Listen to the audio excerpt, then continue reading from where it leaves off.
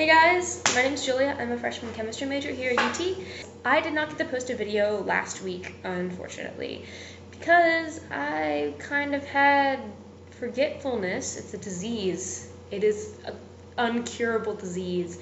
It's affected my life. It's like crazy, like leukemia, but worse in ways. So I know I deserve a punishment. I will post that in a separate video. So this week, we are actually going to be doing talents, and I have lots of talents. I'm a talented young person.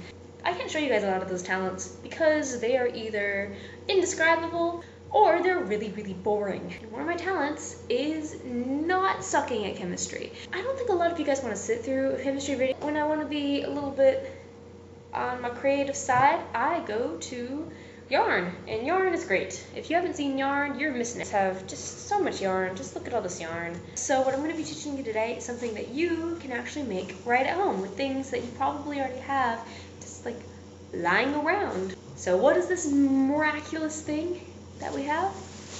It's called Plarn. Plarn. It literally never ends. So today I'm going to teach you guys how to make this beautiful Plarn and how to crochet with it. The first thing you're going to do is going to get a lot of bags. What you're going to do is you're going to fold the bags flat. I'm just like take one end and pull it. So with this, you're going to fold it. After you fold it in half, you fold it in half again. Then you get scissors, and my scissors are over here. Oh God!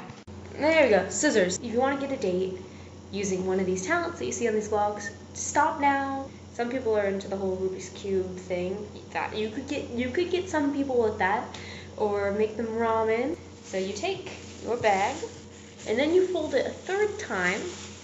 What you do is you cut a little bit off the end. After that, you cut off the baggy handles. Then you're going to cut the bag into pieces, about inch to inch and a half pieces. Yay! Once you pick up the pieces that you dropped, you should have, oh goodness gracious, you should have 5 pieces, or 4, something like that, I don't know, depending on the size of your bag. You can start like this, all cut up, just unravel them, and you have like a ring of fire. Unfold all of the rings. Okay, so now you're gonna have like a bunch of rings like this. This is just one bag. Something else. Hooray! Take 2 rings, put one like this, inside the other. So it's like that. And then you reach inside the ring and pull it. So they actually do this. We have now successfully knotted 2 of these loops together.